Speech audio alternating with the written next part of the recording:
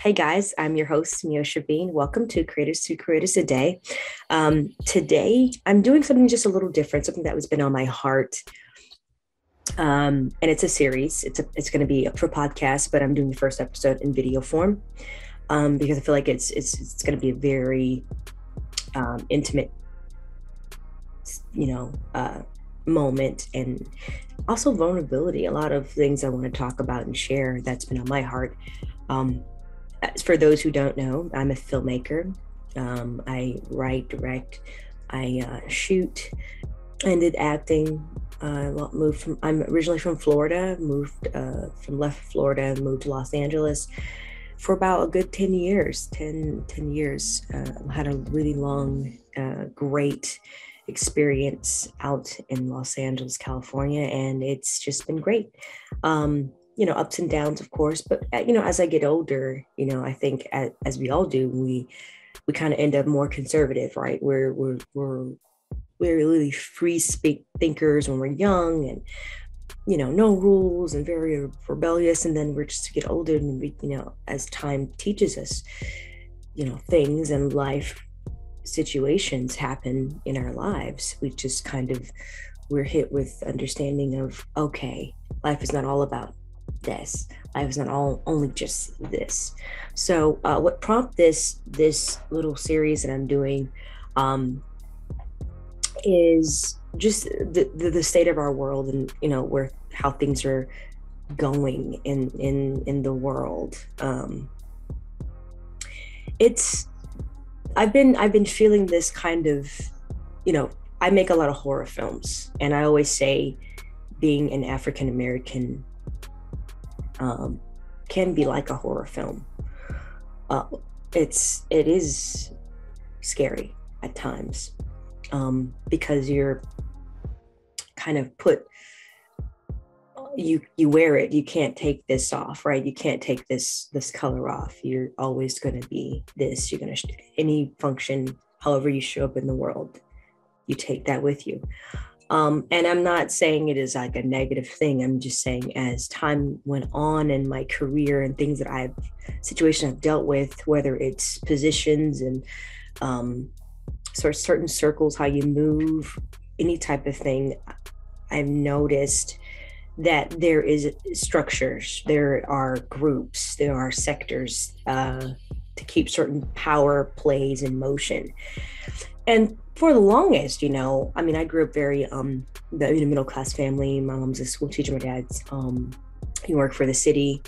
My family were very tight, very close knit family growing up. I went to a private school, in elementary, went to a great school, middle school and high school. So my circle was super diverse. I hung out with a lot of, non Blacks, and that was just where the environment was, where I am, and nothing's wrong with that. I love diversity and inclusion. It's very great. But as time goes on, and in your career and your path, just you start to see things, how the way of the world is set up. And then you start to see kind of how things are not fair for some people. And then other people over here are suffering, or this is this, and you're going to be like, it's like almost like high school all over again. I guess over the years, it's been literally the past 2 years that I've been thinking about this, is because, when the pandemic happened, we all kind of got shut in.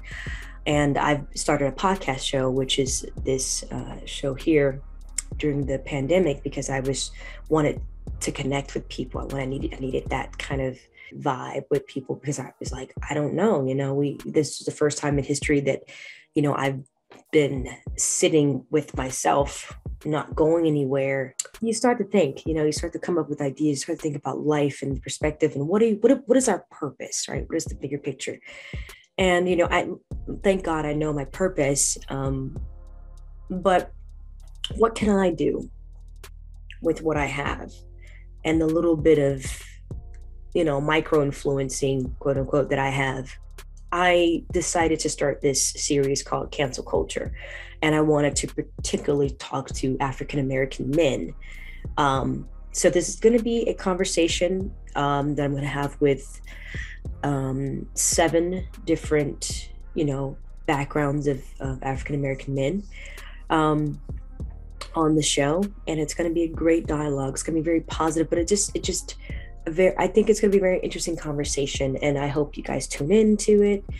And I hope you guys take something away from this experience, because for me, as an African American woman in this industry, in the film world, you're constantly reminded, you know what I mean? And you just want to make sure that you do service to your people right. You want to do right. You want to give back, to the community. You want to share. You want to elevate, inspire some level. Every culture does it. So I think it's very important to do it, across the board. And I think this will be a great conversation. And I have some really amazing guests coming on the show, amazing men, who are in the industry, who are not in the industry, who are, in business sectors of the world. I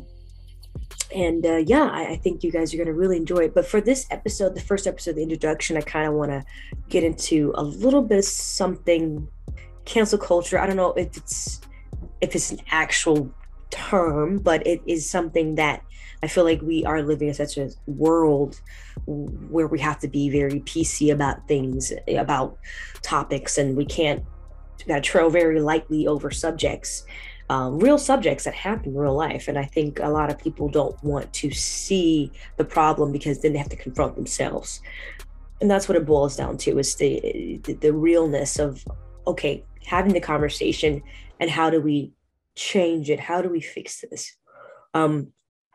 Not just within our culture, but I think the problem really, and just from my experience in living, life for 30 something years on this earth, I feel like I think collectively we have a voice. Together we can all help each other out.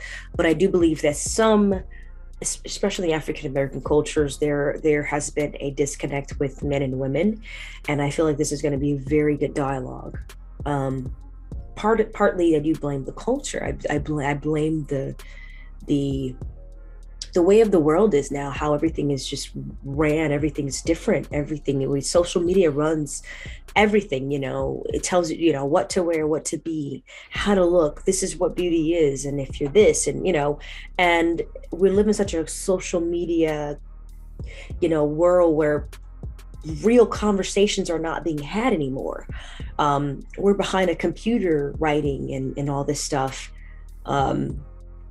instead of sharing and having real dialogue about real situations and problems. And so I think this is going to be a very interesting topic. With that being said, I don't want to give away too much, but that'll be coming up on the second episode. But I'll also drop the podcast episodes on this YouTube channel here, which will be MVB Films channel on YouTube. I'll also actually have a link in the description box as well below, for those who want to subscribe to the channel.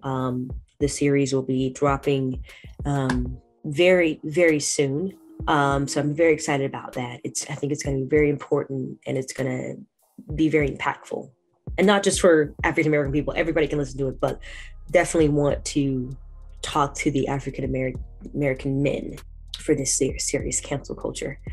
I don't know if you guys have seen this, but there is a amazing artist by the name of Kendrick Lamar.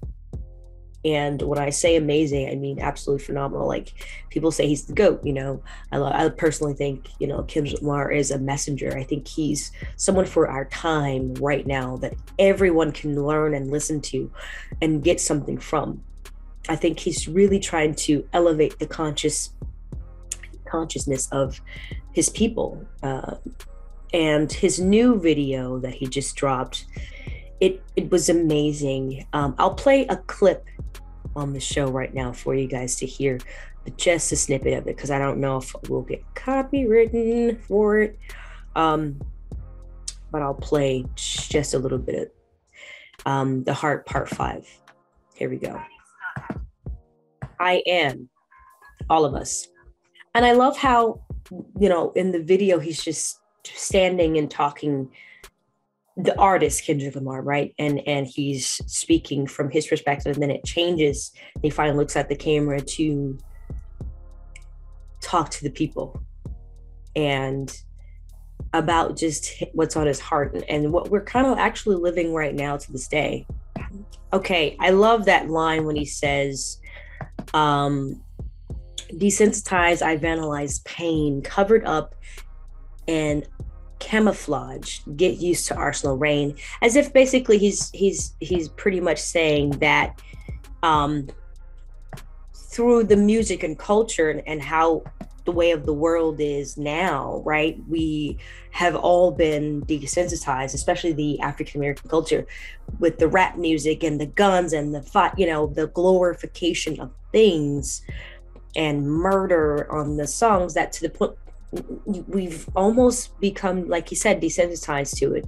So we don't feel how dangerous it is to our culture. It is wrong. It's horrible to a culture of people, and I think a little bit of the video, he kind of, it's almost like it's like a love-hate thing where he has taken part of that, that way, but now he's changed his focus because he said as time goes, he gets older, he sees things completely different now than how he used to see them coming up. Because, you can go back to some of his lyrics. He's always been someone who's on a higher conscious level of thinking, and someone's on a higher frequency level and thinking above, normal. And I think he wants this to be for his people collectively.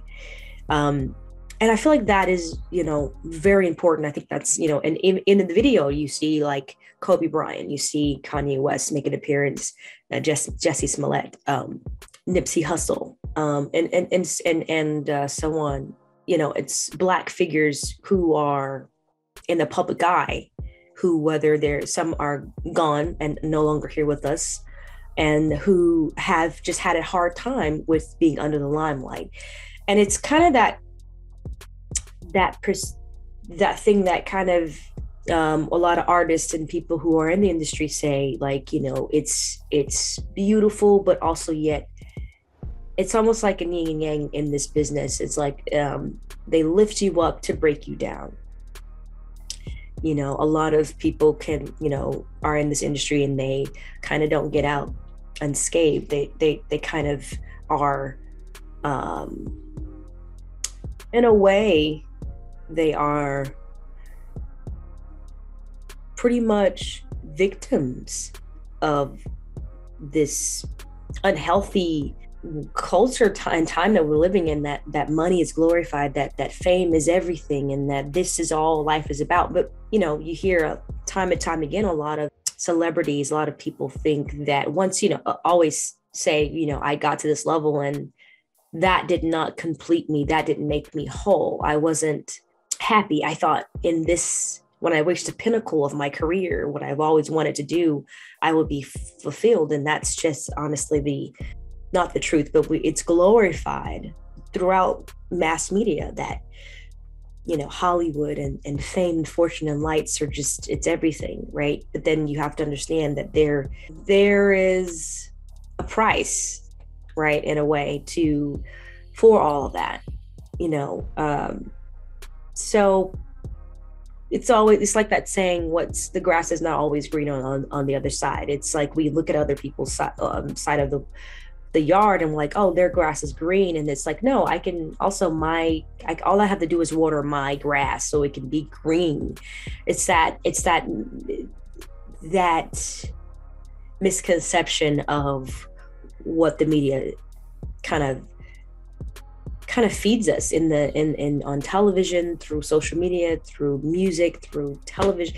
We're getting it constantly bombarded with all these things. And so, of course, the society, if we're soaking in that kind of information, right, all the time, because it's forever changing, there's always a new trend, there's always new something to stay up to date with, it becomes overwhelming, So this what prompted the show Cancel Culture for me. And I feel like you guys, if you haven't seen Kendrick Lamar's new video, new visuals. I honestly, it's very deep. You have to listen to it a few times and pull up the lyrics, read the lyrics, let it soak in. I mean, it's really powerful song, and um, you can feel his almost his pain, and you can feel his emotion through the music.